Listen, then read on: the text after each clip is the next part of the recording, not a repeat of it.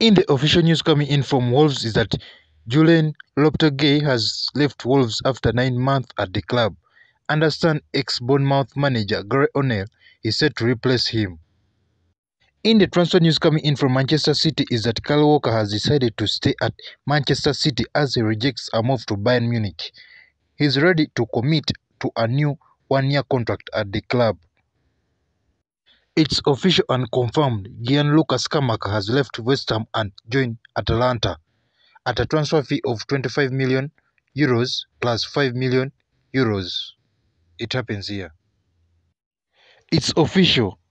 Facundo González joins Juventus on a permanent deal from Valencia. It happens here.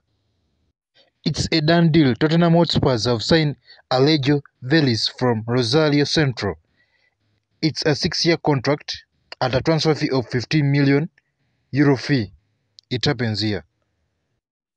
It's a done deal. Mickey van de Ven has signed for Tottenham from Wolfsburg. A fee around €50 million plus adds on. It's a 6-year deal and he will wear a jersey number 37 at the club. It happens here. It's a done deal. Tino Livramento has signed for Newcastle on a 5-year deal at a transfer fee of £32 million from Southampton.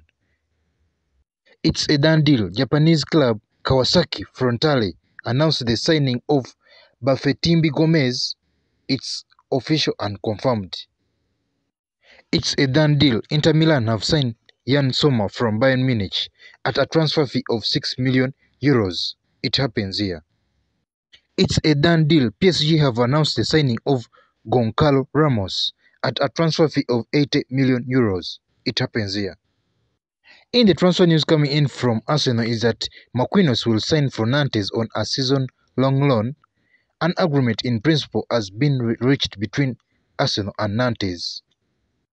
It's official. Chelsea have confirmed Christopher Nkunku could be out of action for up to 16 weeks after undergoing surgery to his knee injury sustained in Chicago.